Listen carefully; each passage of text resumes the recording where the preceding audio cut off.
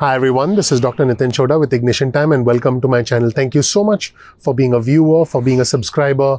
I appreciate you. In this video, I'm going to talk to you about the President's health, and I'm also going to give you information about aid for airlines. Now, I know that you want to hear more about the stimulus, but aid for airlines was something that the Democrats tried to pass today, but it was blocked.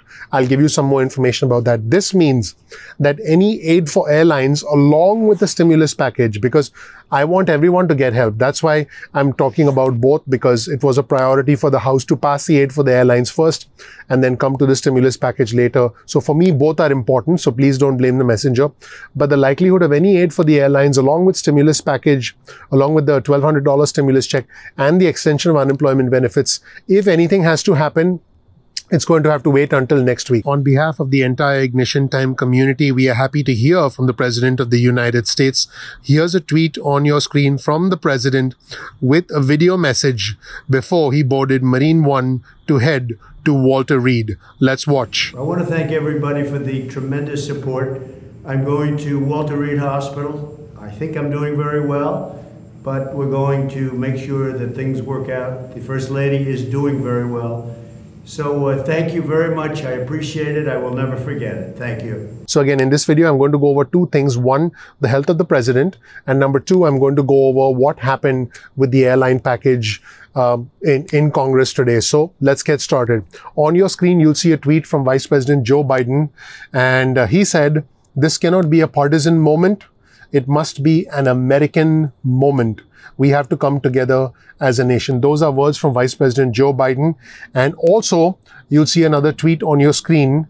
And this tweet is from Jonathan Martin from the New York Times. And Jonathan wrote, "Vice President Joe Biden is taking down his negative ads, going all positive. And this decision was made before the White House put out the word that President Trump was being taken to Walter Reed." So I'll give you that information as well, because the president is being taken to Walter Reed out of an abundance of caution. So the position from the White House about the president's health has actually continued to evolve. On your screen, you'll see a tweet. Larry Kudlow initially said that, it's not serious. It's the situation is light on the virus. He said it's a rather light case. I don't think it's going to have an effect. Then he said, "I'm told it's a rather light case right now." Then he said, "I think this will be over before long." And next thing we know, the president is being taken to Walter Reed. Before I started this video, I did do a little prayer for the president and First Lady Melania Trump, and I encourage you to do the same. Let's pray collectively for the health of the president. So let's do that. And this is on your screen. You'll see a tweet from Ashley Parker, and Ashley reported that President Trump will be transported to Walter Reed by Marine One. And he's expected to stay there for several days, and he will work there from the executive suite. And the White House also said at this point in time, and you'll see this tweet on your screen from Jim Acosta, that there is absolutely no transfer of power right now. So basically, that is where things stand right now.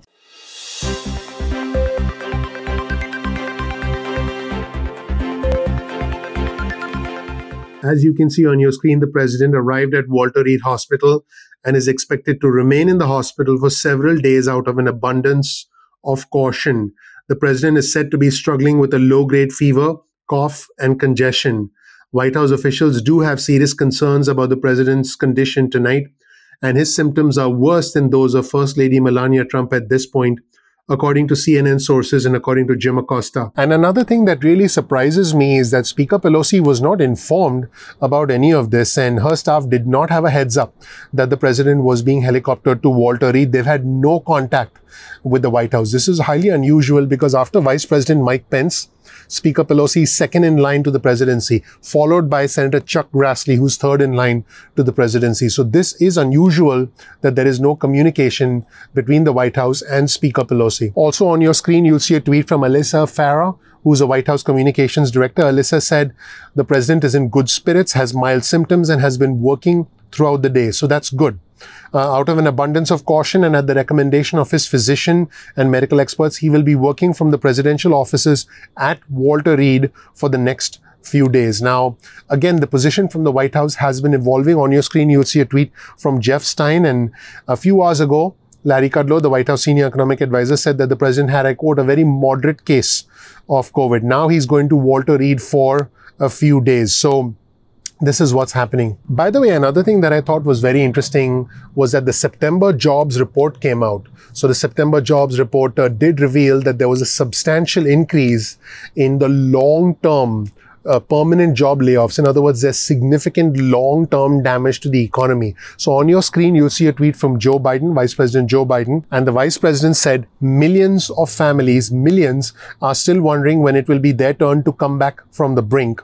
And he talked about, he talked about the long-term unemployed individuals and a steep decline in manufacturing. Let's contrast that with what Larry Kudlow said, and Larry Kudlow said that he would give the economy an A-, and he talked about the boom in car sales. So you can see that there's a significant difference in essentially, the information that we're getting. We're getting different pieces of information from different people. In fact, Mike Mulvaney, and you see the tweet that pertains to what Mike Mulvaney said on Fox earlier today. He said that whenever they wanted the stock market to go up, meaning the White House, the administration, they would put Larry Kudlow on Fox. So you can start to see that the information that we're getting seems to be inconsistent, for lack of a better phrase. I'm not going to use the phrase misleading, but definitely inconsistent. And so I'm doing my best. We're doing our best to provide you with a fair, balanced approach at this rather unusual, rather stressful time for our country. Now, speaking of unusual, you'll see a tweet on your screen from House Speaker Nancy Pelosi. She wrote today, Republicans blocked the House from delivering urgent relief for tens of thousands of airline workers on the brink of having their livelihoods ripped away. Either the House GOP, meaning the Republican Party in the House, is not serious about meeting the challenge facing our country, or they do not care. Strong words from the House Speaker. And speaking of the airline layoffs, because tens of thousands of layoffs are happening in the airline industry, you have to understand that what Congress is trying to do is try to save the airlines and then put together a stimulus package. So they're trying to do both. I believe that everyone deserves help.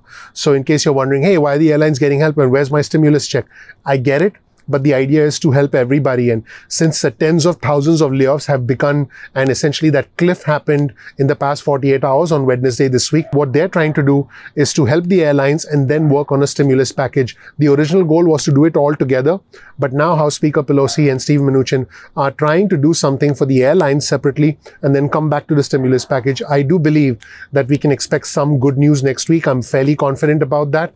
And so where we stand right now, and you'll see this article on your screen from Bloomberg, airline payroll aid blocked in the US House as layoffs pile up. So Representative Peter DeFazio, who's an Oregon Democrat who was leading the push for this airline aid, said Republicans halted his attempt to bring up the measure, which needed unanimous backing by all House members to pass on such short notice.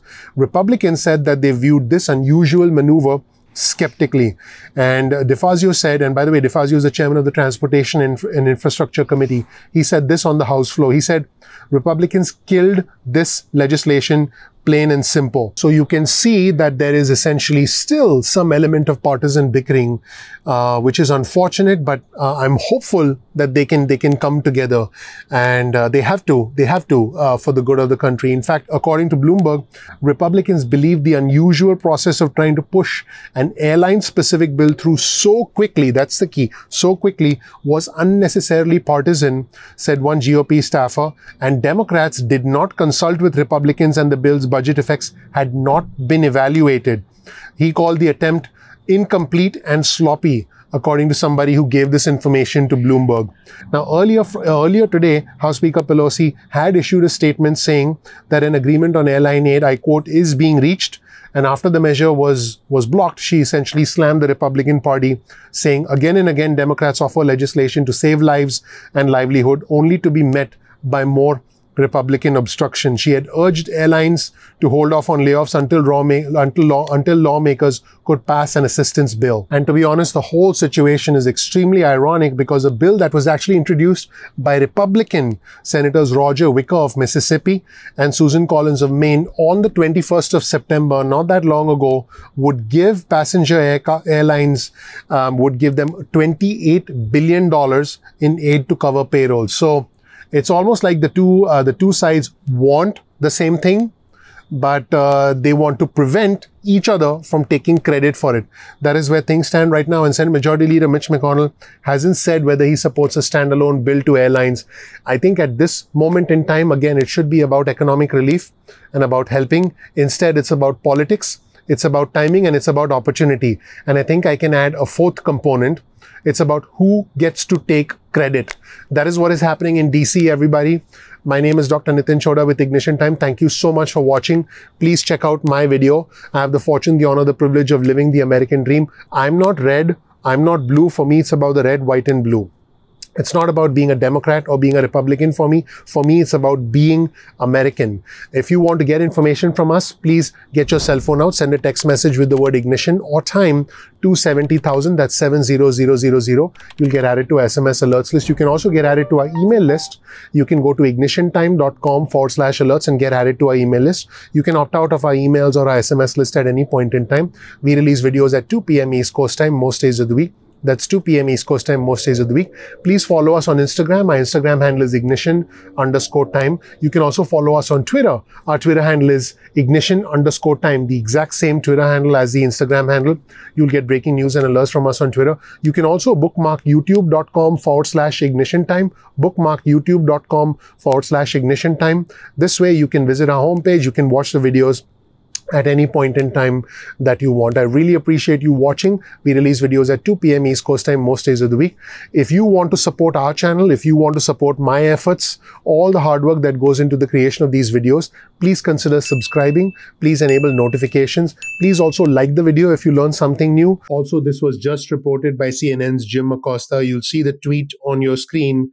A Trump advisor said there is a reason to be concerned about the president's health.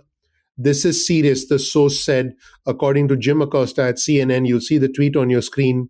The source went on to describe the president as being very tired, very fatigued, and having some trouble breathing. This is latest news that came in just as we were completing this video. We pray for the health of the president, and this is latest news from CNN. Finally, once again, let's pray for the president's health. Let's pray for the First Lady's health.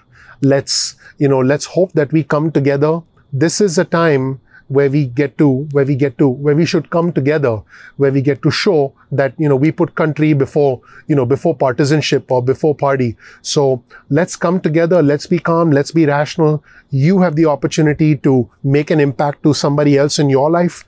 You have the opportunity to hopefully pay it forward. Let's try and come together at this time. I do believe this is an American moment. Let's try and come together and let's be calm and rational through this moment of crisis. In yet another update that just came in from CNN's Jim Acosta, a White House official said that the president was fatigued but not deteriorating, which is encouraging. The official went on to say that the public should not be alarmed and that the president is taking the situation very seriously. The White House is making plans to keep the public updated on the president's condition. Please note that some parts of this video were pre-recorded and this information is being used to update the video in real time. Once again, my name is Dr. Nitin Chhoda. Thank you so much for watching. Please click like, please subscribe, please enable notifications. That's your vote of confidence in us, all the effort that me and my team put in. Thank you so much. I'll see you in the next video. I'll talk to you soon. Bye.